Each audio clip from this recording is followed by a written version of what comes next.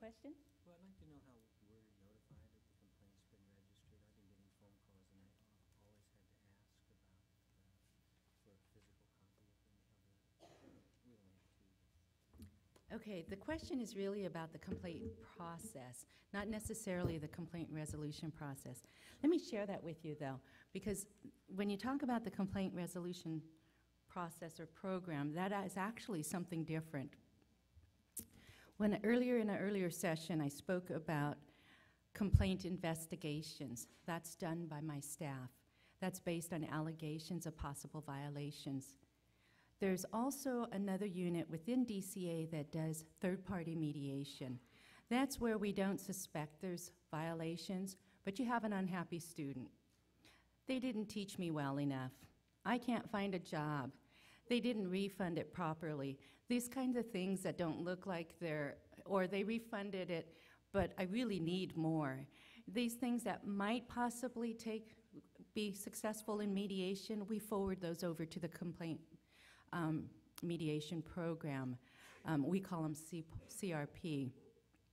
But the complaint process itself, how you're notified, I think what I'll go over is what the process is.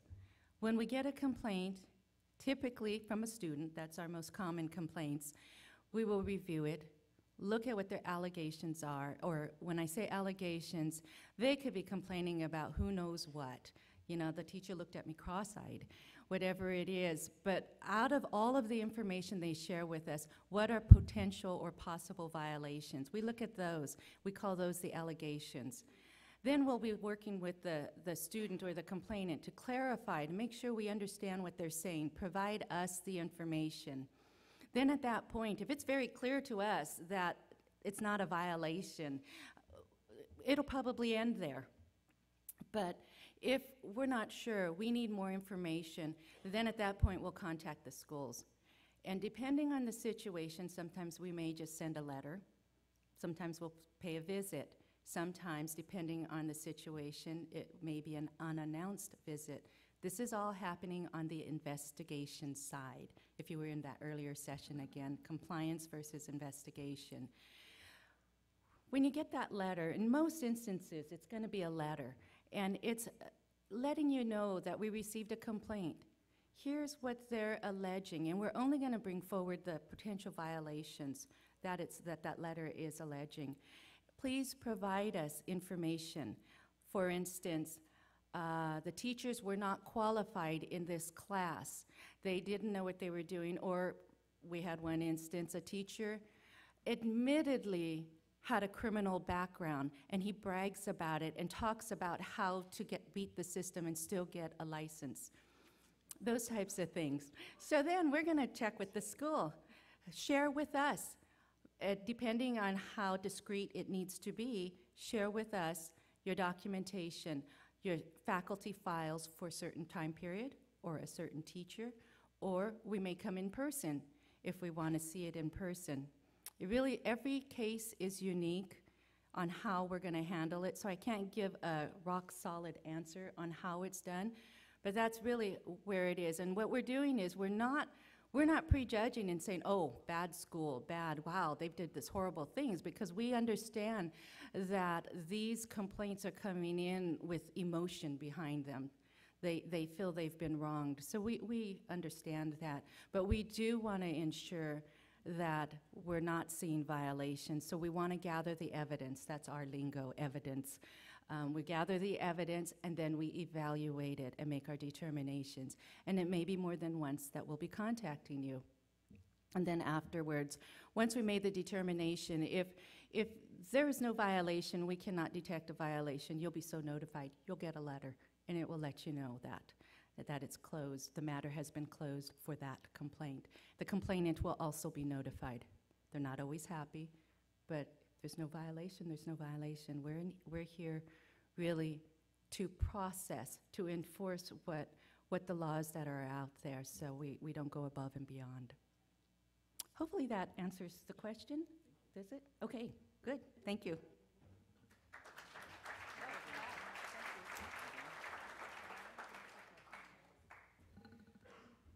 Does anyone have any other questions for Joanne? Okay, we got one down here, Joanne.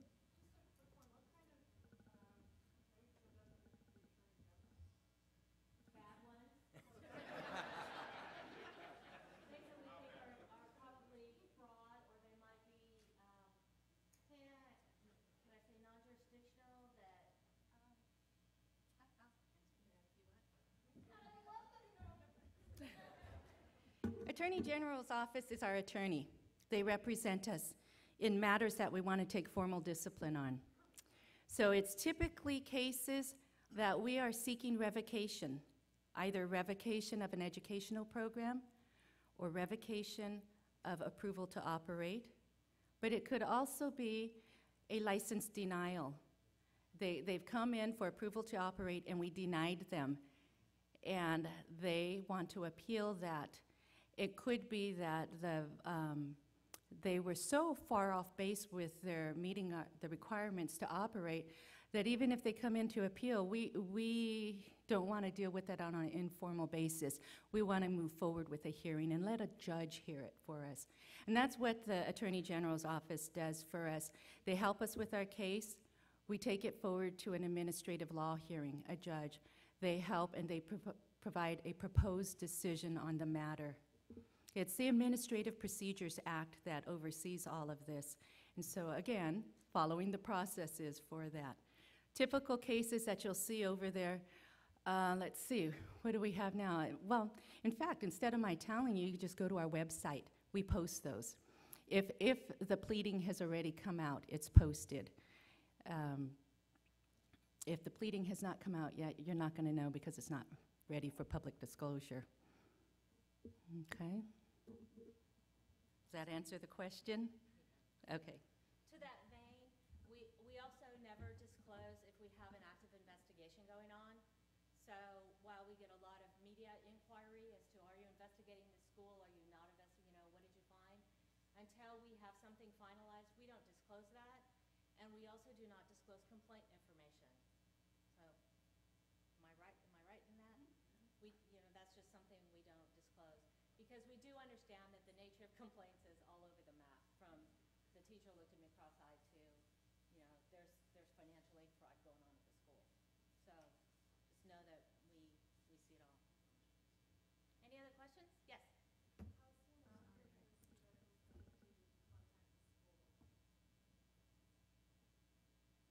We'll just leave Karen up. Hey, next year I don't have to come.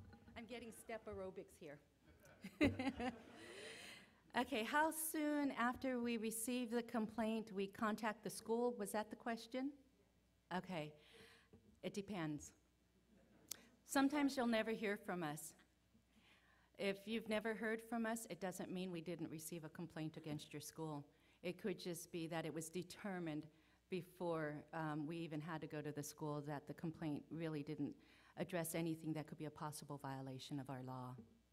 But typically, it's going to vary on the amount of time it takes us to gather the information from the student, the backlog that we have, what we need from the school, whether it needs to be in person or in a letter.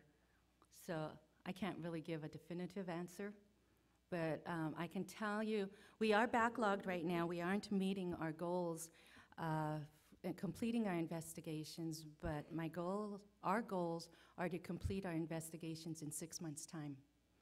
So completion means that at the end of 6 months, and of course there's going to be some that are not going to meet that because they're very complex, but at the end of 6 months, we're ready to determine whether it's closure without violation, or we're going to refer it for a citation, or we're going to refer it for formal disciplinary action. Okay? Thank you.